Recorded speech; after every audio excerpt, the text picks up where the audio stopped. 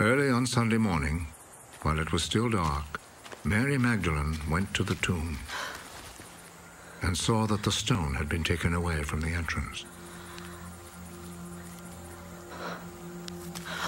She went running to Simon Peter and the other disciple whom Jesus loved.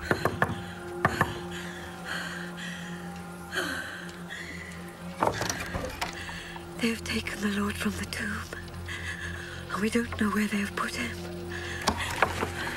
Then Peter and the other disciple went to the tomb.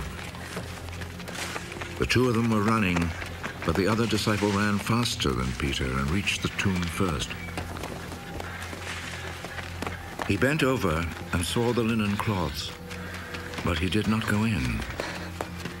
Behind him came Simon Peter, and he went straight into the tomb.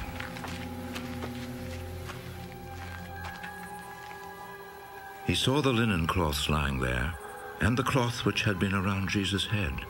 It was not lying with the linen cloths, but was rolled up by itself. Then the other disciple, who had reached the tomb first, also went in. He saw and believed. They still did not understand the scripture which said that he must rise from death. Then the disciples went back home. Mary stood crying outside the tomb. While she was still crying, she bent over and looked in the tomb.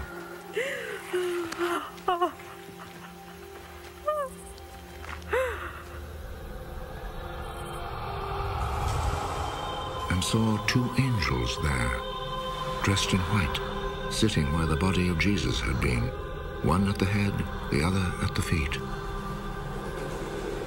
"Woman, why are you crying?" they asked her. They have taken my Lord away, and I do not know where they have put him. Then she turned around and saw Jesus standing there. But she did not know that it was Jesus. "Woman, why are you crying? Who was it that you were looking for?" She thought he was the gardener, so she said to him, If you took him away, sir, tell me where you have put him, and I will go and get him.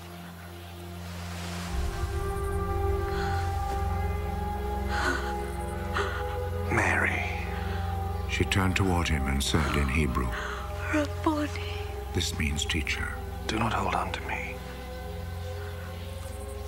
because I have not yet gone back up to the Father. But go to my brothers and tell them, I am returning to him who is my Father and their Father, my God and their God. So Mary Magdalene went and told the disciples that she had seen the Lord, and related to them what he had told her.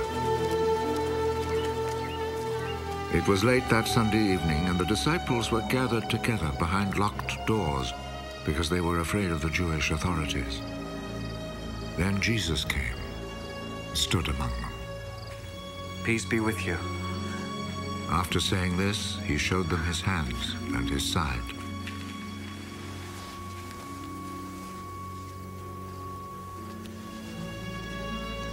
The disciples were filled with joy at seeing the Lord. Jesus said to them again, Peace be with you. As the Father sent me, so I send you.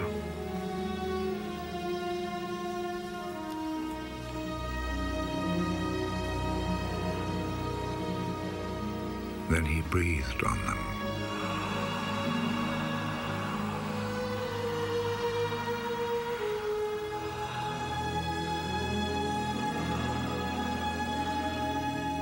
Receive the Holy Spirit.